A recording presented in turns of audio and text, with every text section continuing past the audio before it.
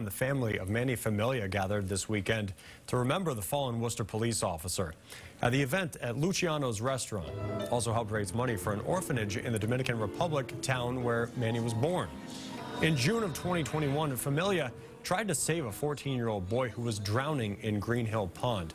Both Manny and the teen didn't make it. Manny's brother says the family appreciates the community support.